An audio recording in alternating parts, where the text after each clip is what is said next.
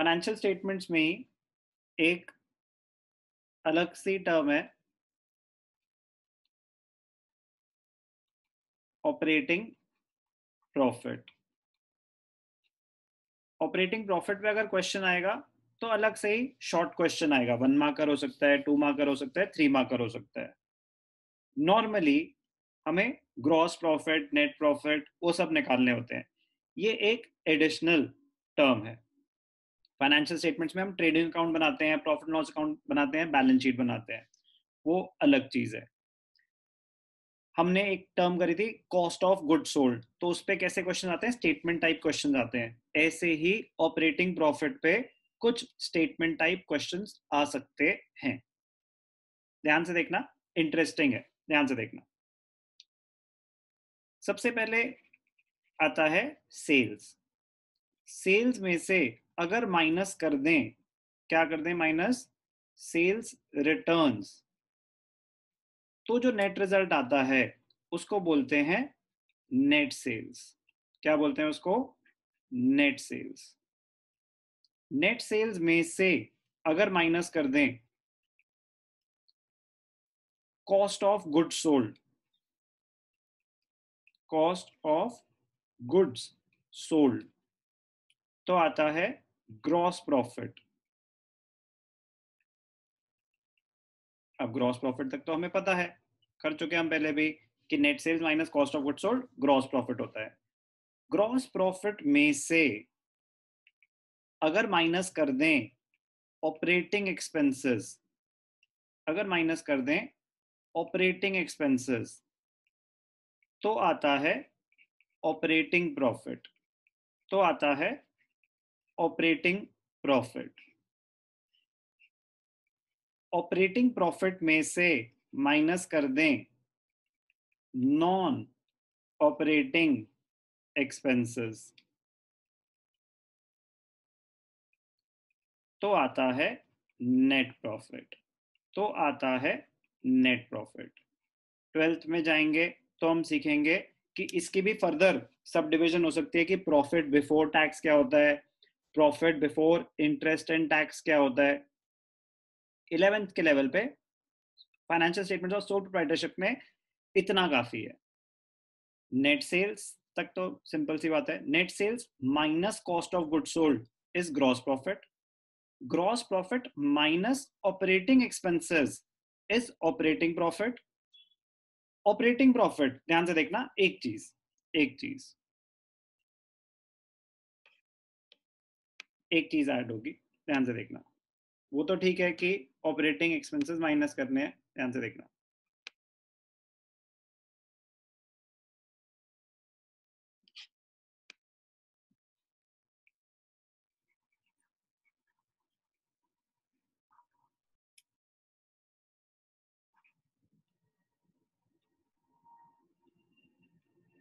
एक चीज,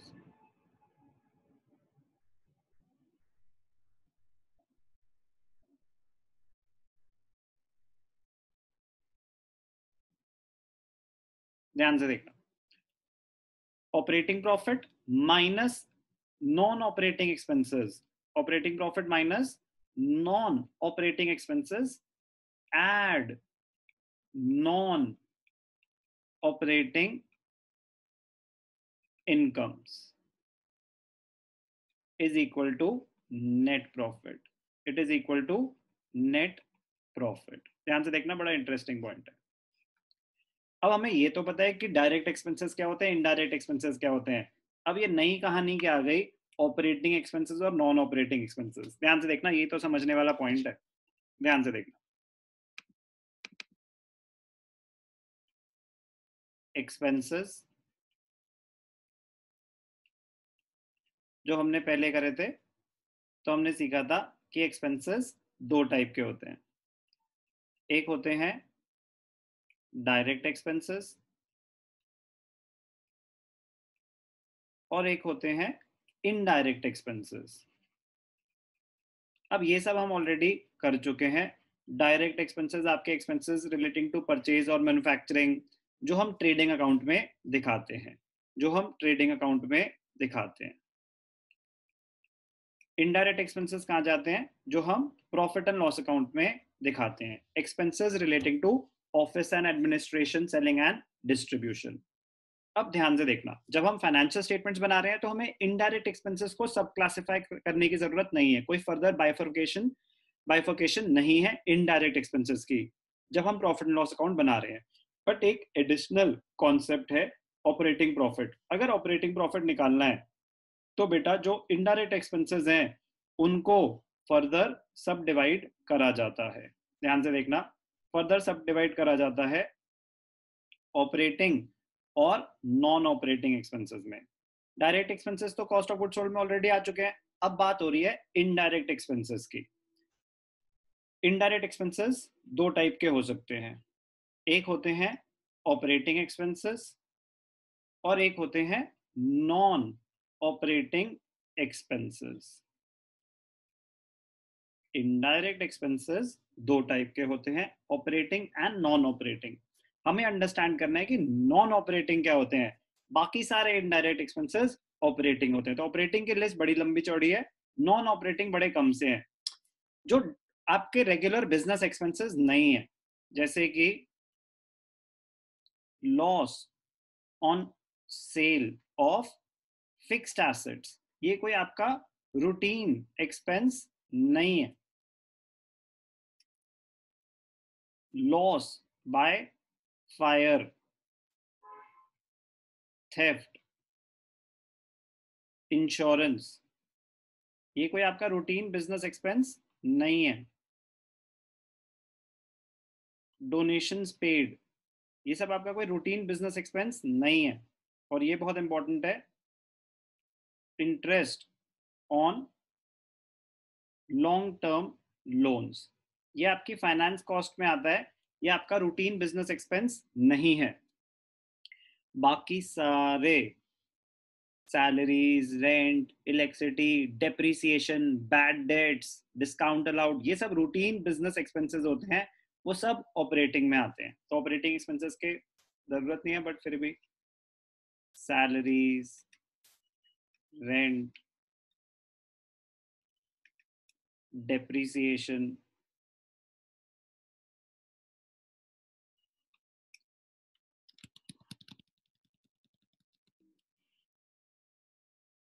कहीं समझ ही ना है बाद में, depreciation, bad debts, electricity, audit fees, ये सब के सब ऑपरेटिंग एक्सपेंसेस होते हैं। प्रॉफिट एंड लॉस अकाउंट में जो भी आते हैं वो सारे इनडायरेक्ट एक्सपेंसेस होते हैं। इनडायरेक्ट एक्सपेंसेस ऑपरेटिंग भी हो सकते हैं, नॉन ऑपरेटिंग भी हो सकते हैं। हमें समझना है कि नॉन ऑपरेटिंग एक्सपेंसेस कौन से हैं, जो रूटीन बिजनेस से रिलेटेड नहीं है, डे टू डे एक्सपेंसेस। आपको कोई नॉर्मल एक्सपेंसेस नहीं है, अब नॉर्मल एक्सपेंसेस भी बोलते हैं इनको।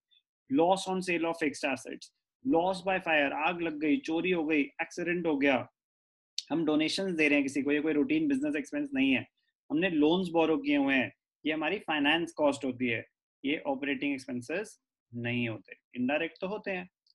तो जब हम प्रॉफिट एंड लॉस अकाउंट बना रहे हैं तो उसको फर्क नहीं पड़ता कि ऑपरेटिंग है या नॉन ऑपरेटिंग है, वो तो सारे आएंगे आएंगे। ये फर्दर कॉन्सेप्ट है, ये कब यूज होता है? सिर्फ और सिर्फ तब जब हमें ऑपरेटिंग प्रॉफिट निकालना हो। तो ग्रॉस प्रॉफिट तक तो हमें निकालना आता है। अब ग्रॉस प्रॉफिट में से आप सारे इनडायरेक्ट एक्सपेंसेस माइनस मत करो, सिर्फ और सिर्फ ऑपरेटिंग एक्सपेंसेस अगर माइनस करोगे तो क्या आएगा? Operating profit. अब आपको ओवरऑल नेट प्रॉफिट चाहिए तो ऑपरेटिंग में से नॉन ऑपरेटिंग एक्सपेंसेस भी माइनस कर दो।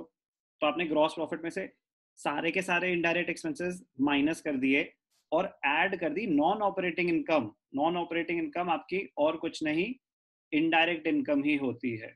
इनडायरेक्ट इनकम जो भी हम प्रॉफिट एंड लॉस अकाउंट में क्रेडिट साइड पे दिखाते हैं, प्रॉफिट एंड लॉस में क्रेडिट साइड पे rent received, interest received, dividend received, वो सारी चीजें। ऑपरेटिंग एक्सपेंसेस भी पीएनएल अकाउंट में डेबिट साइड पे जाते हैं, नॉन ऑपरेटिंग एक्सपेंसेस भी पीएनएल अकाउंट डेबिट साइड पे जाते हैं। पॉइंट वो नहीं है, पॉइंट है कि ऑपरेटिंग प्रॉफिट अगर अलग से निकालने को आए, अकाउंट फॉर्म नहीं स्टेटमेंट फॉर्म में क्वेश्चन होता है, तो आपको ऐसे निकालना पड़ेगा। तो आपको लिस्ट ऑफ आइटम्स दे रखे होंगे, तो आपको ये आइडेंटिफाई करना आना चाहिए कि ऑपरेटिंग एक्सपेंसेस कौन से हैं, नॉन ऑपरेटिंग एक्सपेंसेस कौन से हैं।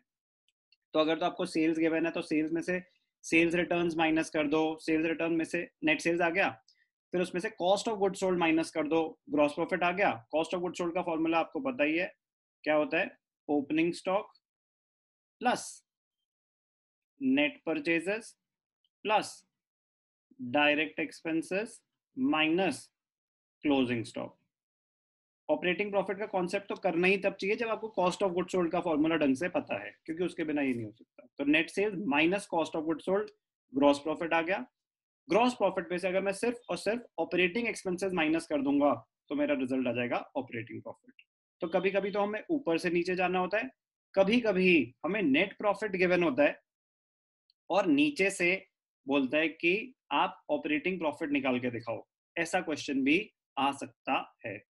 तो ये रिवर्स हो जाएगा, नॉन ऑपरेटिंग इनकम माइनस कर दो, non operating expenses add back कर दो। अगर नेट प्रॉफिट से उल्टा जानना चाहते हो तो ध्यान से देखना, ध्यान से देखना,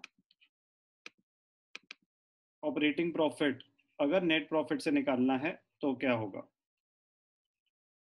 operating profit is equal to net profit add back कर दो, क्या ऐड बैक कर दो, नॉन ऑपरेटिंग एक्सपेंसेस, और माइनस कर दो, क्या माइनस कर दो, non operating income. Non operating expenses add back कर दो, नॉन ऑपरेटिंग इनकम माइनस कर दो। तो ऑपरेटिंग प्रॉफिट निकालने के दो तरीके, एक स्ट्रेट अप्रोच कि net sales minus cost of goods sold gross profit, gross profit minus operating expenses operating profit, एक डायरेक्ट, और एक इनडायरेक्ट कि अगर हमारे पास नेट प्रॉफिट है तो नेट प्रॉफिट से कैसे निकालेंगे। ध्यान से देखना, आपके सामने ही है, अगर operating profit minus non operating expenses plus non operating income net profit होता है, तो नेट प्रॉफिट से अगर मैं मुझे वापस ऑपरेटिंग पे जाना है तो non operating expenses add back करूंगा और नॉन ऑपरेटिंग इनकम्स माइनस कर दूंगा। क्या है ये कॉन्सेप्ट ऑफ ऑपरेटिंग प्रॉफिट। एक क्वेश्चन करते हैं ऑपरेटिंग प्रॉफिट पे, very very important, very very easy, ध्यान से देखना, calculate operating profit from the following. बहुत लिमिटेड क्वेश्चन है इस कॉन्सेप्ट पे, ज्यादा है भी नहीं जरूरत, एक आध क्वेश्चन में ही कॉन्सेप्ट समझ आ जाता है, बहुत ही सिंपल सा स्ट्रेट फॉरवर्ड सा है। हमें क्या गिवन है, नेट प्रॉफिट गिवन है, और हमें क्या बोल रहे हैं, ऑपरेटिंग प्रॉफिट निकालो। अभी मैंने आपको क्या बताया कि अगर नेट प्रॉफिट गिवन है तो हमें फॉर्मूला क्या यूज करना चाहिए, ध्यान से देखना। तो अगर नेट प्रॉफिट गिवन है तो ये वाला formula, operating profit is equal to net profit plus non operating expenses, non operating expenses add back कर दो, माइनस नॉन ऑपरेटिंग इनकम वो रिवर्स कर दो। एक्चुअल फॉर्मूला क्या था, एक्चुअल फॉर्मूला ये था, ध्यान से देखना, sales minus cost of goods sold gross profit, gross profit minus operating expenses operating profit. अब जो इन्फॉर्मेशन दे रखी है उस हिसाब से निकालेंगे ना, तो अगर नेट प्रॉफिट गिवन है तो मतलब यहां से आपको उल्टा जाना है, उल्टा जाना है तो नॉन ऑपरेटिंग इनकम माइनस हो रही है, नॉन ऑपरेटिंग एक्सपेंसेस ऐड हो रहे हैं। ध्यान से देखना, ये हो गया formula.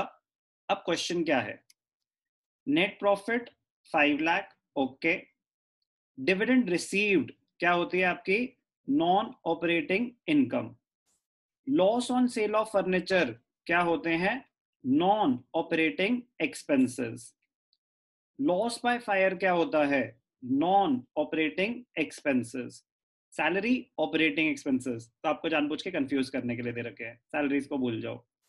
Interest on loan from bank, मैंने आपको बताया कि इंटरेस्ट ऑन लोन्स आपके नॉन ऑपरेटिंग एक्सपेंसेस होते हैं, फाइनेंस कॉस्ट होती है, नॉन ऑपरेटिंग एक्सपेंसेस। डोनेशन क्या होता है, रेंट रिसीव्ड इनकम तो है but non operating income. Donation कुछ मेंशन नहीं है तो डोनेशन रिसीव थोड़ी ना कर रहे होंगे, बिजनेस ऑर्गेनाइजेशन है, नॉन प्रॉफिट ऑर्गेनाइजेशन थोड़ी ना है, डोनेशन नोट दे देना, we assume that it is donation paid, तो क्या मानेंगे उसको, नॉन ऑपरेटिंग एक्सपेंसेस। तो कैलकुलेट करते हैं, आपके नॉन ऑपरेटिंग एक्सपेंसेस क्या आ रहे हैं, यहीं पे कैलकुलेट कर लेते हैं, अगर आप क्वेश्चन में सॉल्व करोगे तो वहां पे आपको दिखाना है एक एक करके, दोनों ऑप्शन है।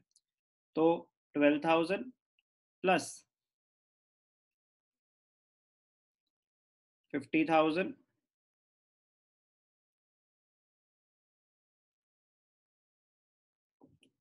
प्लस 10,000 प्लस 5,100, तो 62, 72, 77,100 non operating expenses.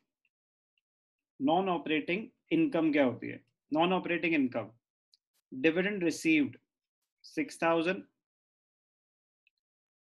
Rent received 24,000, loss हो चुका है, इंटरेस्ट हो चुका है, ठीक है, ये दोनों है, तो 6,000 plus 24,000 which is equal to 30,000, ठीक है। नेट प्रॉफिट कितना है? 5 lakh. Net profit 5 lakh. Non operating expenses, non operating expenses 77,100,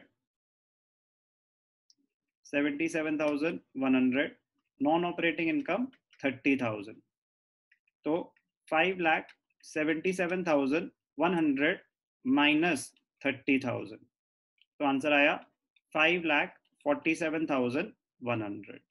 क्या निकाला हमने? ये ऑपरेटिंग प्रॉफिट 5,47,100। बहुत ही मजेदार कॉन्सेप्ट है, बहुत स्कोरिंग है, बहुत छोटे छोटे क्वेश्चन आते हैं, बट ये वैसा कॉन्सेप्ट है कि अगर नहीं आता तो तुक्का भी नहीं लग सकता इसमें, क्योंकि आइटम्स कौन से आएंगे कौन से नहीं आएंगे वो तभी पॉसिबल है अगर आपको कॉन्सेप्ट आता।